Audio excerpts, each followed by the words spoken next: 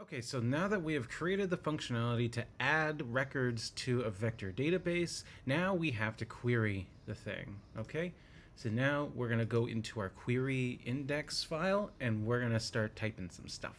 All right, so first let's import everything, and because it took so long last time, I'm just gonna copy paste everything. So we're importing our .env file just so we can have our environmental variables. Let's just do that real quick. And then I'm also going to import our Pinecone vector store. I'm going to import OpenAI embeddings in our chat OpenAI so that we can actually call OpenAI. We're going to create a Langchain chain using our output parser, our prompt template, and our model. Okay?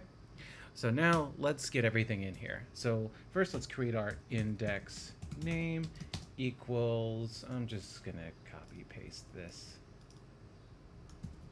Doop. Like that.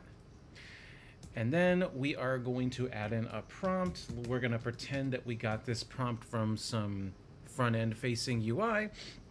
And we're going to say, tell me about the latest updates in childhood brain development. Okay. So that's the prompt we're going to use. Now we have to create our embeddings model, which I'm just going to copy paste this because honestly it's going to be the same thing. In a real application, I would probably make this a singleton and put it in a separate file somewhere, but this is a demo. You can probably do that yourself. Now we're going to create our vector store, and we're going to use Pinecone vector store index name. And we're going to pass in our embedding like this. And if you have your Pinecone API in here, all of this should just work. And same thing with your OpenAI API key. Now that we've created our vector store, let's query the thing. Now we're going to do results, and we're going to take our vector store, and we're going to run something called a similarity search. And all this does is that it runs the query in through the vector store, and it brings back the results that are most semantically similar to what you passed through. So we're going to pass in our prompt, and I would hope that it will return things that are related to childhood brain development. So we're going to pass in a prompt, and we can decide how many chunks of information we want back. So I'm going to say 2. Yeah, let's do 2. And just to prove that this works, we're going to do print result. All right. So now let's run our query index and look what we get back. We get a list of documents. And each document contains page content, metadata, you know, fun stuff. So what we want in each of these is the page content. So like page content has, like, for example, new brain scan tool reveals what are neural oscillations, particularly blah, blah, blah, blah, blah, blah. Okay, so we see that this works. Now we want to extract the page content. So what we're going to do is context equals, I'm going to use a list comprehension here. Those are fun. So I'm going to do for source in result.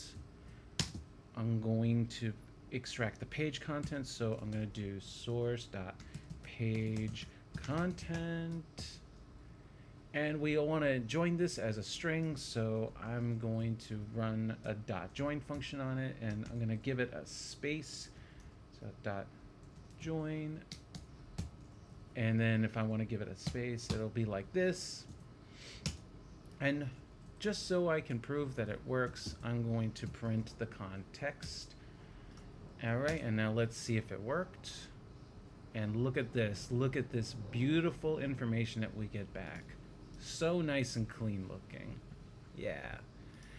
All right, so now that we have our context ready to go, let's actually run this through OpenAI and get a response back. So let's create our, so actually rather than watching me type everything out, I'm going to paste this in and I'm going to just talk you through everything. So in Langchain, you have to create a chain of different functions, right? So the prompt template is where we're going to pass in our context and our prompt. And then I'm creating the model right here, chat OpenAI. And if you have the OpenAI API key in your .env file, it should just work. And then the parser is just going to return us a string. Then we're going to chain everything together like so. So first the prompt template's going to run, then the model, then the parser. Okay, so let's get our response now. Response, if I can spell today, response equals chain.invoke. And we're going to pass in an object for our prompt template to use. So we set up a variable for context, and we're going to pass in our context. And then, of course, we have to pass in our prompt as well. As mentioned here, prompt is going to be like so. And to prove that this works, I'm going to print response. So let's see what we get back. Okay, so if you got a bug from following me, that was because I set this as from templates when it should have been from messages. My apologies for that. But I fixed it, and I'm getting exactly what I expected. One of the latest updates in child brain development involves the use of a new brain scan tool that has provided key insights into how neural oscillations, good stuff. Other than creating a specialized knowledge base filled with the latest research, you can use this method to create guidelines on how to interact with users if you're making a chatbot, and even help it understand policies so that it doesn't output information that conflicts with those policies. You can use this for really just about anything.